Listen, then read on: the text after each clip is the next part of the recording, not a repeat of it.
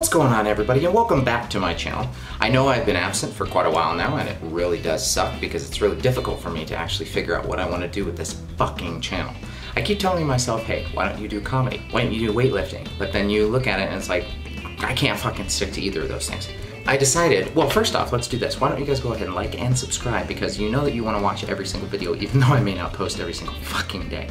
But that's okay. I can't daily vlog. It doesn't work that way. It's every day, bro. I get like these sporadic moments where I get encouraged and inspired to do something, and then about a day later I'm like, well, fuck, I don't want to do it. I don't want to edit. I don't want to go through the motions of doing this and doing that, doing this and doing that. But then I get there and I sit and I look at it and I'm like, I want to do that, so I'm gonna go ahead and fucking do it. Today what I wanted to do is I wanted to do 2018's questions of the day. Okay. Since it's 2018 and now it's a month after 2018, you guys don't know that because you have no idea when I started filming this. Shut up, you have no idea what my life is about. I have not looked at these questions yet because I didn't want to. I wanted to surprise myself, and I wanted my answers to be genuine instead of scripted. Question number one. What is something that everybody looks stupid doing? I hate it when people talk on their Bluetooths, because I can't fucking understand if they're talking to me or if they're talking to somebody else. It's so obnoxious to me when I'm sitting next to somebody on the subway.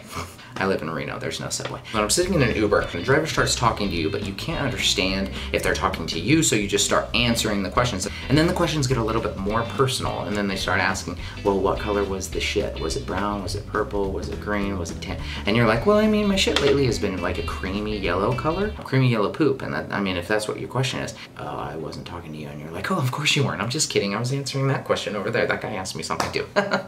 Okay, question number two. What is the most embarrassing thing you have ever worn? Okay, so I'm gonna be honest with you, majority of my outfits are a little bit more exotic than most people's, so I can't really say that well, nowadays I'm kind of boring. I'm like super boring. I wear the same exact fucking hats almost every day, so it's kind of like, meh. I just went shopping for Christmas and it was really nice because I got a lot of Under Armour stuff because I really love Under Armour gear. I don't think any of my outfits are embarrassing, otherwise I wouldn't really wear them. I mean, if we're talking about costumes, then that's totally different because in high school I used to be in musicals and stuff like that, so those were pretty embarrassing. When I think I was a fork in Beauty and the Beast.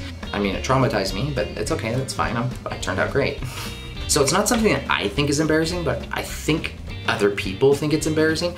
I actually have these red pants that I really love wearing, and I think they might be in here somewhere, but they're like kind of a dark red color, and I really love them. I don't find them embarrassing. I think that they look good. I think that I period blooded all over my pants. Someone period on my fucking leg. Oh shit. Which is okay because that happens on a daily basis. It's normal, don't judge me. Question number three. In one sentence, how would you sum up the internet? Judgmental and shitty. Hello? It scared the shit out of me. That was my ghetto lamp hitting the camera. Oh, come on. What is the weirdest place you've urinated or defecated? Okay, on somebody's chest. What would be the creepiest thing you could say while passing a stranger on the street? One of the main things that I've wanted to do for the longest time, and I think I'm gonna do it, but what I've always wanted to do is I've always wanted to run up to somebody frantically and look at them and be like, they're here. Ignite the tractor beam. I don't think it'll go well because honestly, that's really fucking stupid. What is the most imaginative insult you can come up with? Okay, this is not what I've come up with. This is actually from a movie, and it's probably me and my sister's favorite insult in the entire world. Cock-juggling thunder cunt. Jesus Christ. Saying it, it makes me happy. It is the greatest combination of insults in the entire world. Can you imagine going up to somebody and saying, you are a cock-juggling thunder cunt? To just see their reaction? I don't even think anybody would be able to come after you because their jaws would be on the floor, wondering, did he actually just say, cock-juggling thunder cunt? Yeah, I fucking did. Toilet paper over or under? Well, I don't have a vagina, so I don't really understand the question. I think women wipe back to front, or is it front to back? But then men, I mean, we'll just kind of get in there and start just wiping. I don't think we have a plan. I don't think we really think about it and be like, should I wipe over or, oh my God. Okay. The question is not fucking idiot over here. The question is over or under, which means do you put the roll of toilet paper on the holder over or under? I am so sorry. I misunderstood the question. Can you repeat it? What scene from a movie scarred you for life? Now, I don't know about any of you guys, but when I watch now, you know, back in the day, it was really difficult for me to see people actually get mutilated and cut up and like chopped up into a billion pieces and gutted and watch. I didn't like that stuff. I actually hated it. And now, I don't know if this makes me like a serial killer, but I actually Google crime scenes from like Ted Bundy, from, you know, all the serial killers that were famous back in the day. I love that stuff now. I used to get queasy. So the movie scene that scarred me for life, I'm not sure if you guys have ever seen this, but House of a Thousand Corpses. Yeah, that movie's got some fucking issues. That movie is just, oh my God. Like, what? I swear, I can't even keep talking about it. It's over, it's done. That one. That whole movie, not just a scene, the whole fucking movie. What is the most important file on your computer? Who's asking? What's the most important file on your computer? Nosy? Ooh, this one's a good one. Would you rather relive the same day for 365 days or lose a year of your life? I mean, losing a year of our lives is not that bad, but I mean, if you die when you're old, then it's not bad if I die at 99 instead of 100 because I'm gonna live for fucking ever. Or you could relive the same day over and over again for a whole year. My question is, can you choose that day?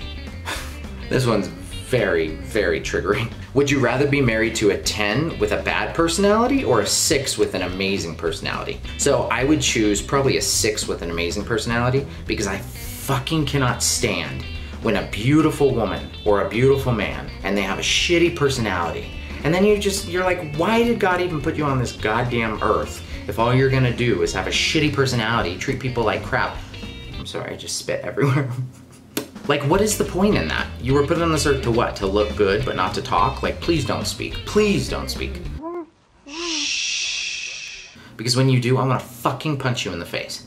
Alright guys, well that's gonna wrap up the question and answer segment. I know that wasn't as fun as some of my other videos, but I'm just coming back. I promise you guys I'm gonna start doing more things. If you guys want to, comment below and let me know what you guys wanna see. What do you guys want me to post? I know that there's some people that watch these gosh darn videos. I've been cussing through the entire thing and I use gosh darn in the fucking end of it.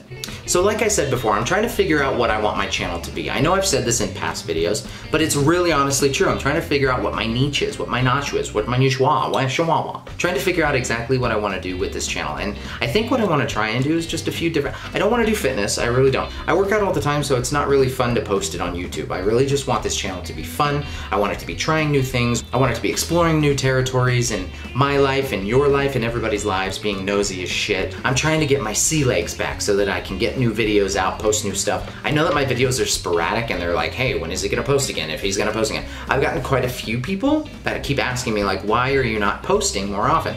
Well, I have an answer to that. I'm fucking lazy. I'm trying so hard, you guys, I promise I am. I have a full-time job. No excuses, but I have a full-time job. So coming home, shooting, like right now it's fucking 6 o'clock and trying to shoot my video and then I gotta go fucking edit my video and then I gotta put it up. So it's getting a little bit more difficult to be able to do things like that. But please, if you enjoyed this, like and subscribe. I love you all so much. Thank you for watching and I'll see you very soon. Bye. Titties.